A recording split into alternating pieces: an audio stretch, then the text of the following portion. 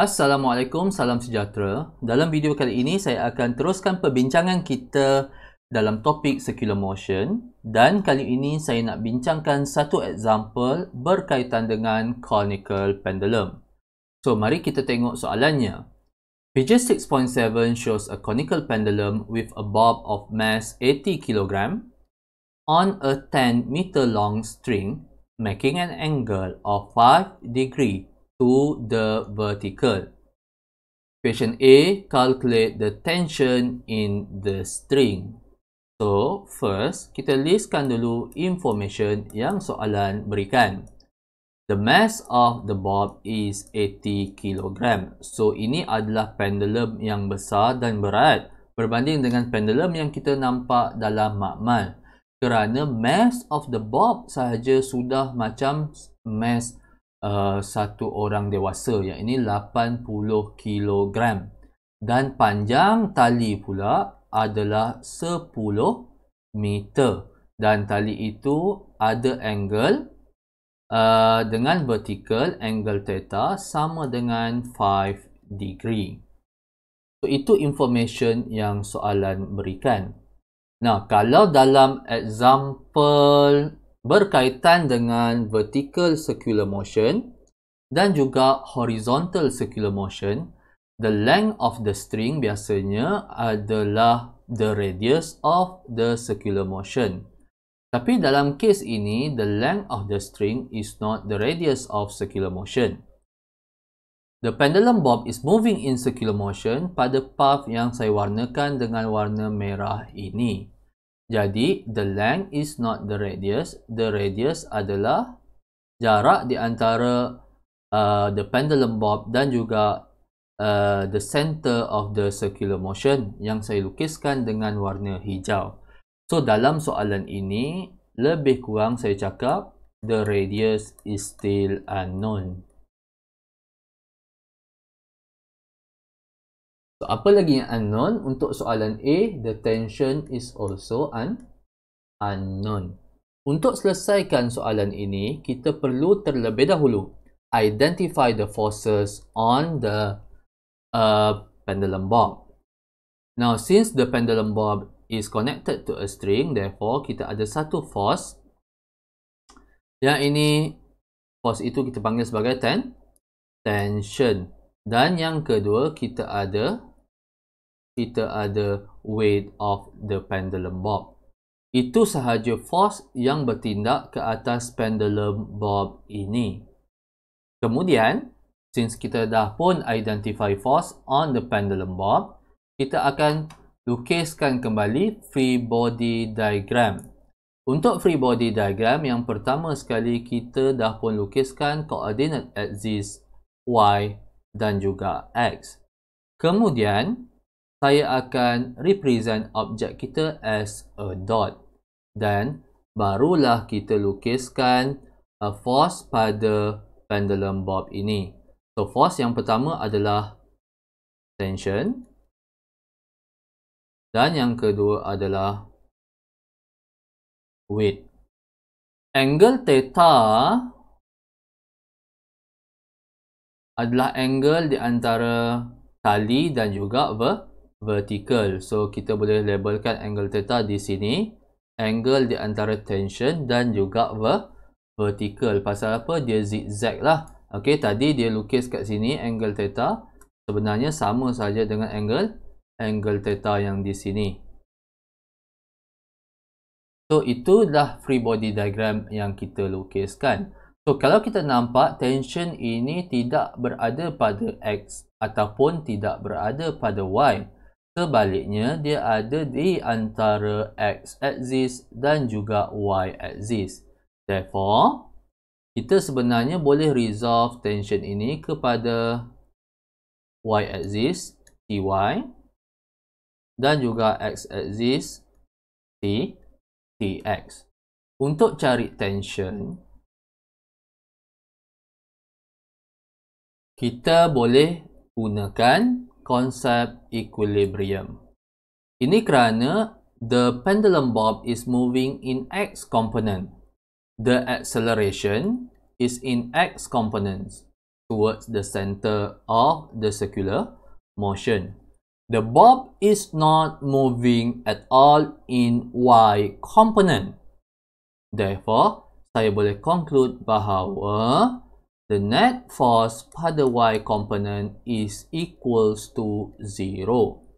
Now, by taking upwards as positive and downward as negative, saya boleh katakan the net force in Y component adalah Ty minus W is equals to 0.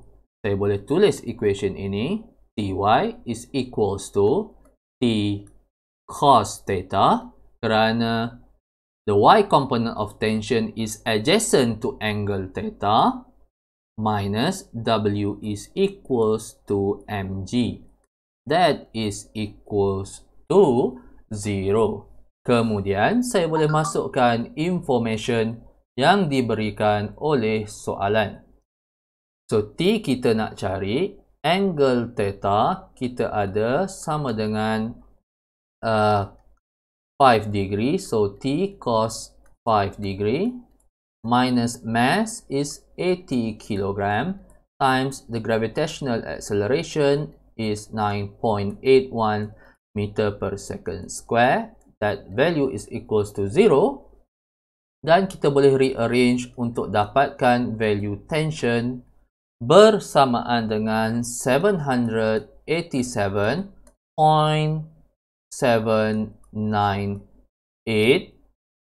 Newton.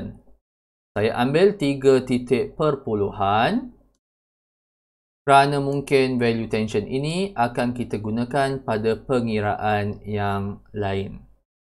Itu soalan A.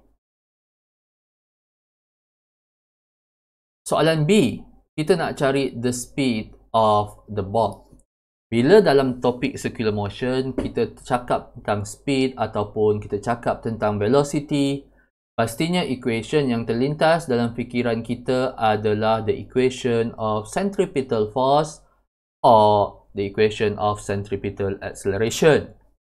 Untuk selesaikan soalan ini, since kita dah ada value tension, mungkin kita boleh gunakan equation centripetal force. So, untuk kita apply centripetal force, kita akan tengok force along the radius.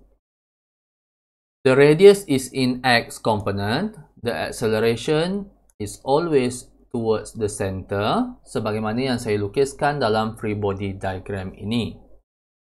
The force that is along the radius hanya ada satu sahaja, yang ini the X component of tension. So, apabila kita tulis equation Newton's second law, the centripetal force or the net force is equals to mass times the centripetal acceleration, ataupun centripetal force is equals to centripetal acceleration is mv square over r. The net force along the radius is just equals to Tx sahaja. So, untuk selesaikan soalan berkaitan dengan centripetal force, saya akan define direction towards the center as positive. Therefore, direction of acceleration juga positif. Dalam kes ini, kita ada positive Tx is equals to mv square over r. Nah, ingat dalam soalan B, yang kita nak cari adalah velocity. So, kita tidak ada value Tx, tapi itu tidak sukar untuk kita cari kerana kita ada sudah value T. Dan Tx hanyalah bersamaan dengan T sin theta. Okay, kerana the X component of tension is opposite to angle theta. Bagaimana pula dengan value radius yang saya sebutkan pada awal video ini? Kita tidak ada value radius. Untuk mencari value radius, kita kena tengok balik gambar rajah yang asal. Dia dah diberi panjang tali sama dengan L. Dan kita nak cari value radius. angle theta bersamaan dengan 5 degree. Di sini kita boleh apply trigonometric function, iaitu sin theta is equals to opposite, which is R, over hypotenuse, which is L. So the radius is just equals to L sin theta. So apa kata saya kira terlebih dahulu value radius. Kita substitute value.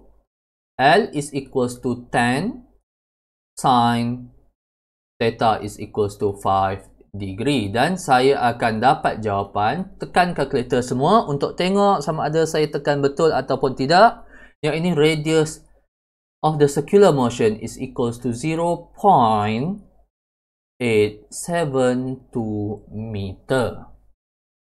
So seterusnya, bolehlah kita substitute value ini dalam equation kita. Dan kita boleh dapatkan value speed. So di sini Tx saya gantikan dengan T sin theta is equals to mv square over r. Dan saya substitutekan value theta, mass, tension dan juga radius dalam equation ini. Tension kita dah dapat pada bahagian A tadi. Tension kita bersamaan dengan 787.798 Newton. Sin 5 degree is equals to the mass 80 kilogram times speed square divided by the radius 0.872 meter. Apa yang kita buat seterusnya adalah kita cuma rearrange equation ini untuk cari the tangential speed ataupun the speed of the pendulum bob V is equals to 0.865 meter per second. So, tolong tekan kalkulator dan cek pengiraan saya. Mungkin saya salah tekan kalkulator, mungkin saya salah ganti unit. Jika salah, ataupun awak tak faham, boleh tanya saya dalam ruangan komen.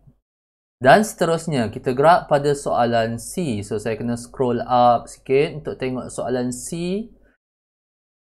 Soalan C kita nak cari the period of the pendulum bob.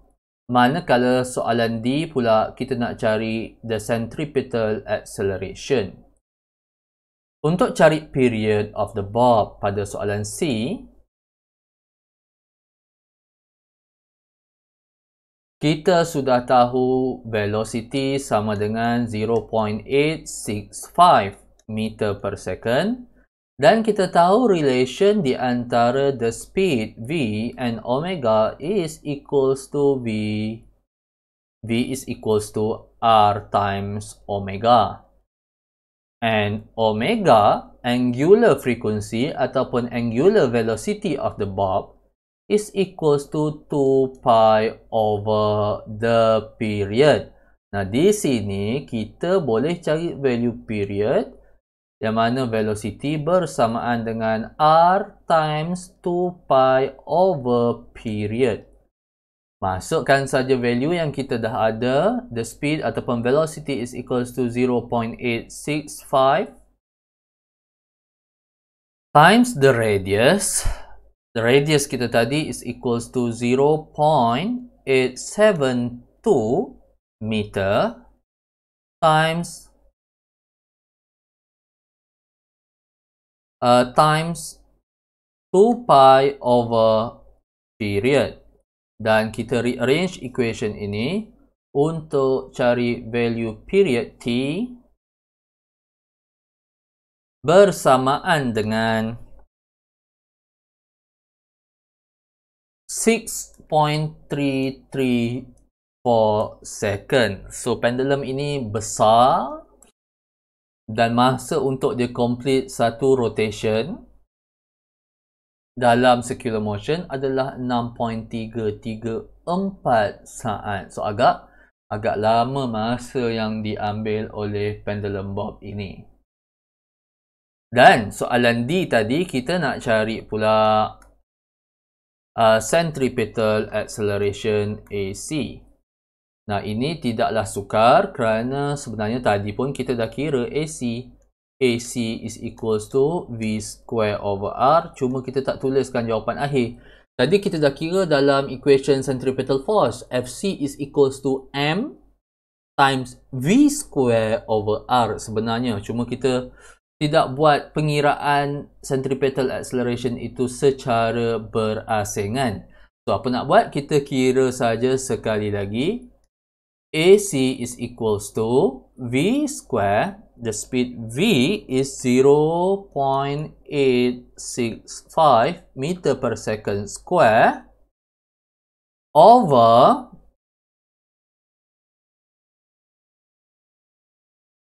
the radius 0.872 meter.